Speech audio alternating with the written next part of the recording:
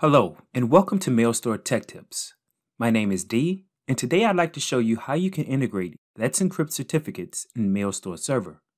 In order to give users a safe and trusted means of accessing their archives, preventing warning messages, and man-in-the-middle attacks, the self-signed MailStore Server certificates in the default settings should be replaced with certificates issued by a trusted certificate authority.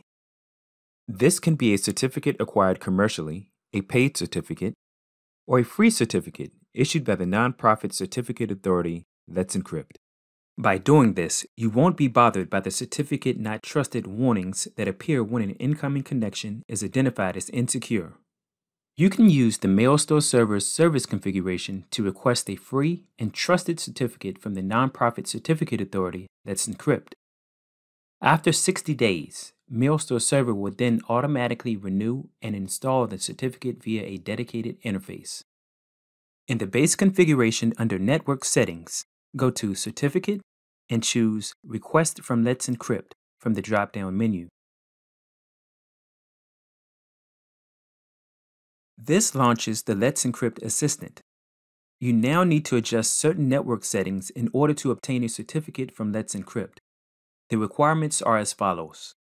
A public DNS record for the MailStore server must exist and point to the computer's public IP address. The MailStore Server computer must be accessible to Let's Encrypt's automatic validation process from the Internet on TCP port 80. In our online help, you will find various scenarios with detailed information on how to make MailStore Server accessible via a public IP address.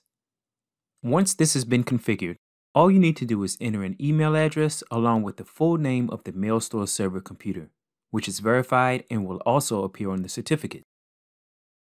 Now, click on Finish to start the process. MailStore will now test the settings against Let's Encrypt's staging environment. MailStore will issue a warning if an error occurs. In this case, please check the data output in the log, resolve the problem, and try again. Once you've obtained the certificate from Let's Encrypt, you'll be able to access MailStore Server on a supported client, for example, the Outlook add-in or a web browser, and avoid the dreaded certificate warnings discussed above. If you have any questions on the above topic, feel free to contact our technical support team at support@mailstore.com. This brings our tech tip to an end. Thank you for watching. We hope to see you again soon.